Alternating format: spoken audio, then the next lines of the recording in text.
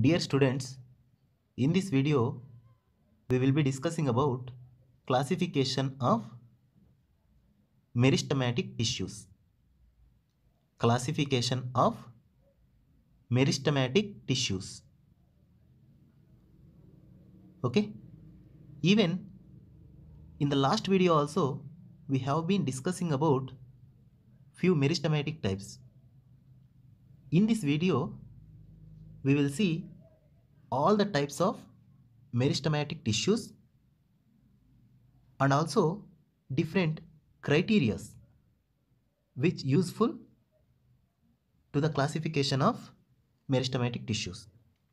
First of all, we will discuss about different types of criteria. After that, we will see different types of meristematic tissues under respective criteria. Okay? Before that, we will see what is the definition of meristematic tissues. What is the definition of meristematic tissues? It is nothing but a type of tissue which is having a characteristic feature that is continuous divisions. Means the meristematic tissue will undergo continuous divisions and gives rise new cells continuously. That is the characteristic feature of these meristematic tissues. Okay? A scientist called Nageli in 1864, he gave a term called meristem. He gave one term that is meristem, which is a Greek word, to this actively dividing cells. What is the meaning of this meristem? Means to divide. In Greek, it means to divide. He gave this term to this continuously dividing cells. Okay. Now we will see what are the criteria to divide these meristematic tissues. There are 4 types of criteria that we will see one by one. It is criteria 1, criteria 2, criteria 3 and criteria 4. Total we have 4 criteria. Criteria 1, criteria 2, criteria 3, criteria 4. Now we will start with first one. The first classification is based on the position or locality of meristematic tissue on plant body. In this criteria, the classification is based on position or locality of meristematic tissue on plant body. Based on this criteria, we have different types that we will see little later. In the second criteria, based on origin and development. Here the criteria is based on origin and development. We have few types that we will see little later. First we will discuss about all criteria only. Okay. Now the third criteria is it is based on the function of meristematic tissues. Based on the function of meristematic tissue, it is criteria. Based on this criteria, we have different types. Okay, that we will see later. And the fourth one, here the criteria is based on plane of cell divisions. Plane of cell division. Based on this criteria, we have different types. Okay. Now we will start with the first one, that is the first criteria. Based on these criteria, we have three types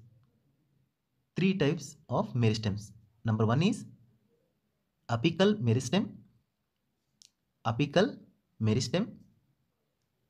Second one is intercalary meristem.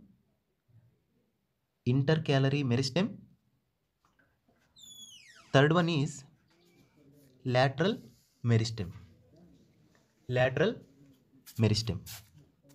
Here we will see all these three types of meristems with one simple diagram.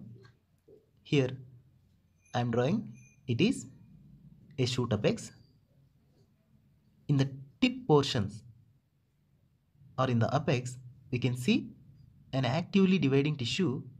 It is called apical meristem. Here the criteria is position or locality. Since it is located at the tips, that's why it is called apical meristem. The second one is intercalary meristem, which is located in between permanent tissues. Here in the nodal regions, whenever the apical meristem undergoing divisions during primary growth of plant, it just leave or left some meristematic cells in between permanent cells or permanent tissues. Here in the nodal regions we can see meristematic tissues called intercalary meristematic tissue, which is common in monocots like grasses. Okay. The third one, lateral meristem, we can see here in the lateral positions. Here in the lateral position, we can see third type. Okay, it is apical, which is useful for the unidirectional growth. The second one is intercalary. It is useful for the elongation of internodes. This is third one, that is lateral meristem, which is useful for the radial growth of stem or girth increase or secondary growth. The lateral meristem useful to the secondary growth of plant. Apical meristem, which is located here in the tips. Intercalary meristem located in this region. Lateral meristem, which is located here, which is useful for the secondary growth. Okay, this is all about first one. Coming to the second criteria, it is purely based on origin and development. Based on the origin and development, we have two types of meristematic tissues. The first one is primary meristem. Primary meristem. Second one is secondary meristem. Here the criteria is based on origin and development. Now we will discuss about primary meristem. Okay, I will draw here one simple diagram so that we can easily understand. Whenever we sow a seed, it will germinate and gives rise two things: the upper side plumule and lower side radicle. Here in the tips we can see meristematic zones called apical meristems. Apical meristems. And next one, this apical meristem also leaves some tissues in between permanent tissues called intercalary meristem. Intercalary meristem. These two things we can see in the early stage of plant life. But here the lateral meristem absent. We can't see lateral meristem. Due to the activity of apical and intercalary meristem, first 1 or 2 years the plant grow in unidirectional way. After that it will start radial growth, means secondary growth, because due to the production of multiple branch it will create pressure on stem. That's why it start radially with the help of lateral meristem. Okay, here we can see, here it is better understanding with one transfer section. It is stem, here it is steel, this region is cortex, this is epidermis. Here in the cortex we can see a ring of lateral meristem. It is lateral meristem which is formed later stage. Okay, during secondary growth we can see this ring formation. The apical meristem which is formed initially, apical and intercalary meristem together form in the initial stage. That's why these two together called as primary meristem. This is lately formed, means during secondary growth. That's why it is called secondary meristem. Okay, here the criteria is based on origin and development. We have two types, First one is primary, which is formed in the initial stage. The second one is lately formed or secondarily formed, that is lateral meristem, which is located in the stele and in the cortex region, that is secondary meristem. Okay. Now we will see the third criteria, that is based on the function we have few types in meristematic tissues. That types we will see now. There are three types in meristematic tissues based on these criteria. The first one is protoderm. Protoderm. Second one is ground meristem. Ground meristem. Third one is procambium. Procambium meristem. These are all meristem only, but the criteria here is function. What function they are doing in the future. Based on that, we have three types. Okay. First, we will see one by one with the help of one simple diagram. It is transfer section of stem. Here it is outer layer called epidermis. Epidermis. In the center, we will have stele. In between stele and epidermis, we have cortex. Okay. Now we will see what is the function of these three things. Okay. The first one is protoderm.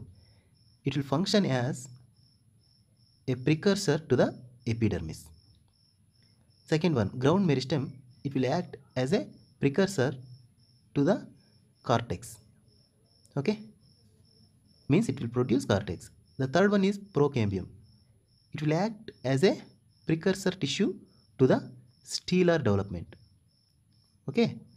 Means protoderm giving rise epidermis, ground meristem giving rise cortex, otherwise filling tissue. Third one is gives rise stele. Okay. Including xylem and phloem. Means they are functioning in different way. Based on that function, based on that criteria, we have three types: protoderm, ground meristem, procambium. These are the functions of the same. Now we will see the fourth one, that is fourth criteria. Here the criteria is based on plane of divisions. We have three types of meristematic tissues that we will see one by one. The first one is block meristem or mass meristem. Okay. Second one is file meristem or rib meristem. File meristem or rib meristem. Third one is plate meristem. Plate meristem. Here the criteria is plane of cell division. Now we will see the plane of cell division with these simple diagrams. It is meristematic cell. Here in case of first type, that is block or mass meristem, the cell can divide in all planes.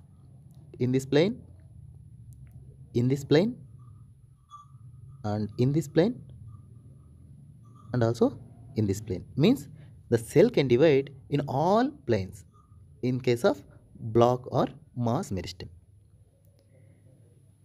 Coming to the second type, that is file or rib meristem. Here it is meristematic cell. The cell can divide in horizontal planes only, like this. Horizontal planes only. Okay. Horizontal or periclinal cell divisions only found in this type of cells, that is file or rib meristem type. Okay. Now coming to the third type, that is plate meristem. Here it is meristematic cell. Here the cell can divide in anticlinal or perpendicular manner only. The cells can divide only in one direction, that is anticlinal or perpendicular cell divisions in case of plate meristem. Okay. These are the criteria for this classifications.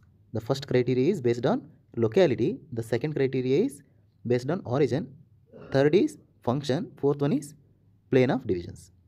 In the first criteria we have three types, second criteria we have two types, third criteria we have three types, in fourth criteria we have three types of meristematic tissues. This is all about meristematic tissues and their classification. Okay, thank you.